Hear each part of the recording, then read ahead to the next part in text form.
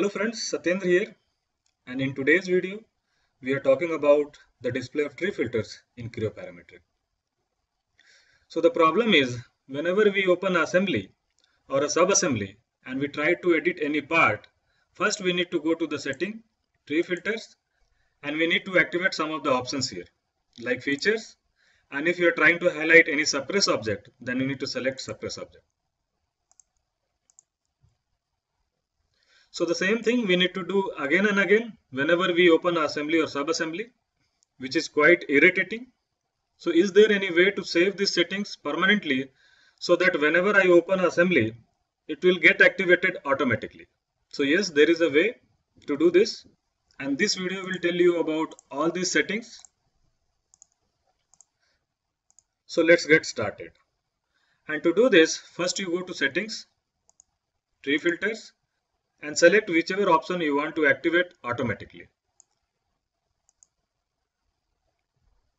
Next thing is, go to settings, save setting file. Now save this file to the location where you have saved your config file. So I'll go to C drive, program files, PTC, Creo 5, common files, text, and here I'll save it. Once your file is saved, the last setting is go to File, Options, Configuration Editor, and here you search for tree. Find now, and you get an option called Model Tree Config File.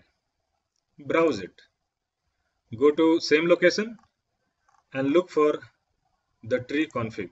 Say Open, Add Changes, Close, and OK. Save this to your config file. Now again you go to the same location, C drive, program files, PTC, Creo 5, common file, text, and here you have config file. Say OK. That's it. Now you close this file, erase it, and try to open once again. Now you can see that your options are getting highlighted automatically. Close it, try to open some other assembly. I'll open this one. Here also I'm getting all these options highlighted automatically. If you go to setting, tree filters, then you will see that this is selected by default, this is selected by default.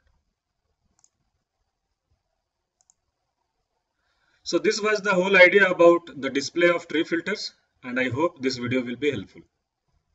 Now you can write your comments in comment section below, and I'll see you in my next video. Thank you.